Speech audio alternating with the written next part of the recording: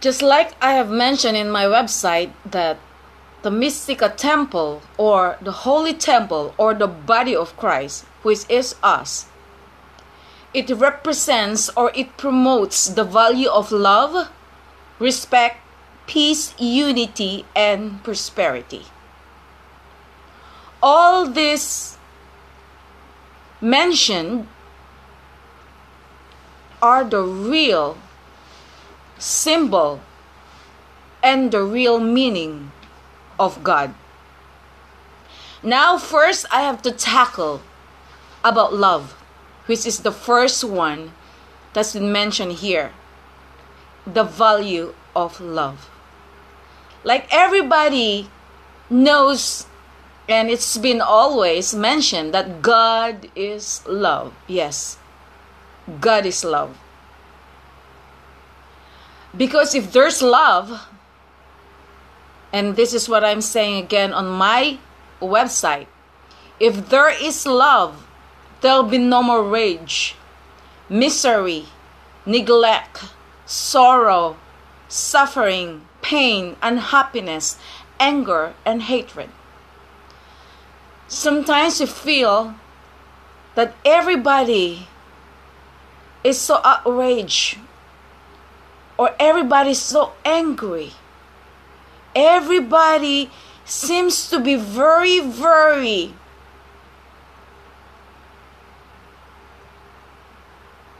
cruel,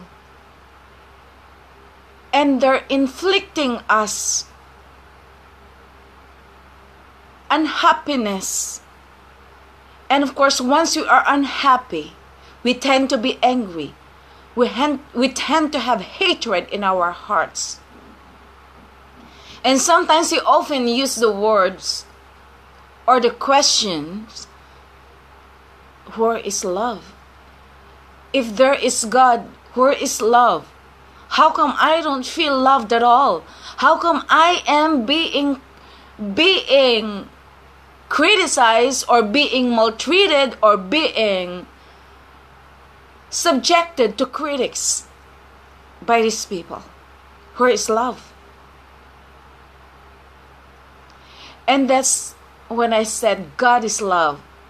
And if you're going to realize the absence of it, love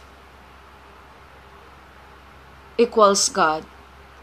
And the opposite of it is hatred, misery, suffering, pain.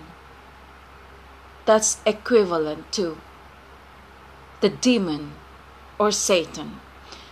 The absence of love is equivalent to Satan. And the idea of Satan is greed, discontentment, anger, hatred,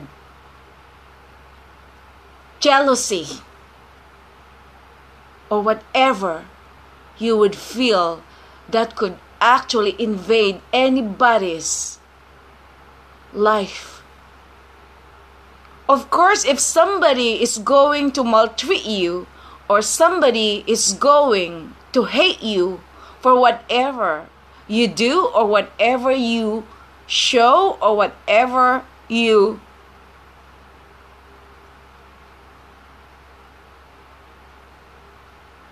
say, and of course that would make us feel bad, or that would really make us feel angry. And that's the reason why we should do something in order to be loved. Because it's what you show or it's what you give. And then that's what you get back. If you show love, and then people will show you love in return. If you give love, and then that's what they give you in return. If you share love, and that's what they share you in return. So whatever you do in terms of love and happiness, and that's what keeps you alive, and that's what keeps you loved and happy contented, feeling of love is the best thing that you could ever have. And once you have that, that's when you would feel and say that you are in heaven. Heaven is the highest wisdom that anyone has. It is the state of mind, or it is the state of emotion where you are spiritually happy and living with that everlasting happiness that your spirit could ever have. And that's what everyone ought to need, and that's what everyone ought to dream. Dreaming of love equals dreaming of happiness, and dreaming of happiness equals dreaming of heaven, and dreaming of heaven equals dreaming of eternal love. And that eternal love is God.